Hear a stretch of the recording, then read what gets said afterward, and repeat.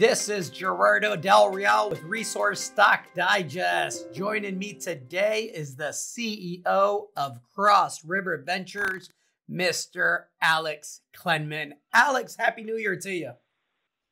Happy New Year to you, Gerardo. Thanks for having me. You know, I think 2021 is going to be a year of significant discoveries, and it really makes my heart smile to see, the first effective trading day, to see gold up over 2%, some $40+ silver up over 2% as well. Cross River Ventures has spent the last several months, especially the last several months, setting the table for what I think could be a very, very exciting 2021. You just recently closed a flow-through financing of nearly $2 million. I would love for those that are maybe new to the space or new to the company for you to provide a brief overview of Cross River, and then let's talk about why 2021 should be an exciting one for everyone. Yeah, absolutely. Thanks for that. No, the main thing here is, we're a pure exploration play. We're located in northwestern Ontario. We have 28,000 hectares, which is a lot of ground, district scale land packages. We have multiple projects in the neighborhood of 10 or 11 of them currently. And we're going to be a very busy explorer in 2021, and we're looking for discovery of something significant. And when you have location, which we have size, which we have. The one project, McVicker, for example, is 11,500 hectares. It's basically controlling all of the major faults and breaks of the Lang Lake belt. So we have a greenstone belt to ourselves, and we're set up well. We have a great technical team led by Dr. Rob Carpenter. Dr. Carpenter was the CEO of Kavanic when Kavanic sold for $500 million. Him and his team were the people involved with the discovery of the Coffee gold deposit in the Yukon that became a 5 million ounce deposit. So we have, a technical team that's been there and done that in a very successful way, and we're capitalized and ready for 2021. Let's talk about what that looks like. You recently raised the $2 million that I mentioned. Where is that money going? It's a flow through private placement, so obviously it's going in the ground, right? You betcha. And that was the important thing to do was get those budgets set early and make sure that we're ready to roll in Q1, which we are. So there's several initiatives going on at the moment. One is permitting. So we're looking at reaching out to First Nations groups, for example, other stakeholders in the areas of the priority properties. Basically, McVicker would be the number one there. And we're getting involved with the permitting process. So we're ready for the heavier exploration in the warmer months, i.e. drilling. So that's underway. We're also in the middle of our data drive, and that's what we're doing is for all of the Ontario properties, we're doing thorough data compilation and technical review. And that's the technical team under really the guidance here of Dr. Carpenter and Lori Peslowski, our exploration manager. That'll be done over the next 30 to 45 days. And the result of that is really a better understanding of the geology and the endowment potential of each property based on that available data. And from that, we'll get our targeting initiatives outlined for the next phase of exploration, which is the drilling part. And then we're working on our budgeting. Really, once we get all the data compiled and we know where we're going to be drilling and what's required, we'll put our budgets into place for Q2, Q3, and we'll be ready to roll.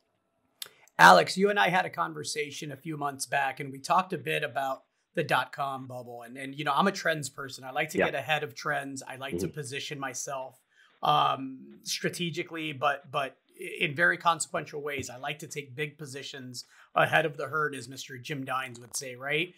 Can you speak a bit to that history and your background there? And then I have to get your take on precious metals here for 2021, because the setup, I think, couldn't be better, right? No, I agree 100%. I mean, you look at all of the things that led to the record gold price in 2020 are still very much on the table. I mean, yes, we have a vaccine or vaccines in the mix now, so we do have, light at the end of the tunnel, but that tunnel is still lengthy. It's going to take quite a while to get the vaccines rolled out and to get enough people vaccinated where we begin to see this pandemic in the rearview mirror. And I still think we're going to see a lot of financial distress and a lot of economic issues resulting from 2020 throughout 2021. I mean, commercial real estate is one sector that I think is going to take a big hit. But there's still a long way to go. So all of the things that were in play, and then obviously look at what's happening with the U.S. election and the very real possibility that trillions in stimulus will get passed. And obviously that's the printing of money is always a good thing for the price of gold. So we're headed in a good place, I think, for the price. I think there's no reason at all that we can't surpass what we did in 2020 in terms of the gold price. And if that's the case, obviously we're in a very commodity friendly market, and gold will shine. So we're an explorer that you have to look at in that environment, because we could be the next big thing if we're able to pull off what we think we've got.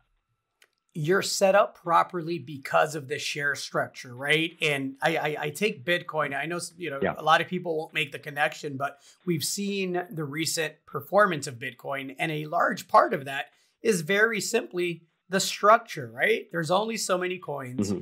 More and more people are waking up to the fact that the counterfeiting of money, the printing of money, is going to continue at a record pace. And so you have more dollars chasing finite assets, right? And quality exploration companies that have good share structures and succeed, I think, are going to be in for extraordinary gains. Can you go over the share structure briefly for us? Yeah, absolutely. Well, 22 million out prior to the financing. So I've got to get you an updated number there. We did 1.9 million at 37 cents. So there's some math to do. I'm sorry, I don't have that in front of me, but still extremely tight. And what you want to do is really get to discovery with 35 or 40 million out. If you can stay in that 30 to 40 million range, even 50 on the outset isn't terrible. But if you have that type of a tight structure when you make an impactful discovery, then, as you mentioned, you get that supply-demand scenario that usually results in dramatic price increases. And we all like to talk about Great Bear Resources. I mean, they had 35 million out when they had a big hole, and the rest is history. And I think that's really how we're set up. We have the right team to do it. We have the right size land packages in the right areas. And you add it all up, and it really ticks a lot of boxes for investors. A lot to like, Alex. Thank you so much for the update. I'm looking forward to having you back on as we get some more data in the field and interpret it, and obviously setting up for exciting drill programs, right? You betcha, and I appreciate getting into your audience and letting them learn more about the company. If anybody has any specific questions, they can certainly email or call, and we'll get right back to them. Fantastic. The website is crossriverventures.com. Alex, thank you so much. Thank you, Gerardo. Have a great 2021. You as well.